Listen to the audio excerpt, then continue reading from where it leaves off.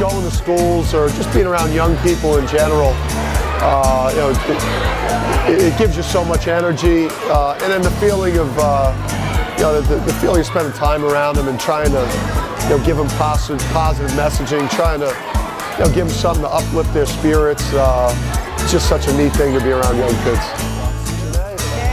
Merry Christmas, Merry Christmas. It's just a time to be grateful.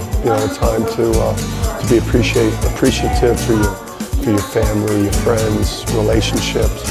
Your health if you have it. I think it's just a time, to be grateful and thankful. So what y'all want for Christmas?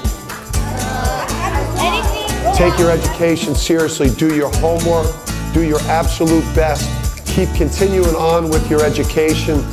Do the best you can with your education, so that hopefully you're able to kind of follow the same road as these Yukon Huskies that are sitting at your table. That potential is there for you. If you show up every day, you do your work every day, and you do your best every day, and you care about the people in your school community, you could attend the University of Connecticut someday. What you're doing today is important. Everything that you do is important. You helped our kids. You're their role models. And that's real. That's not something people just say. Like, you're making a difference right now.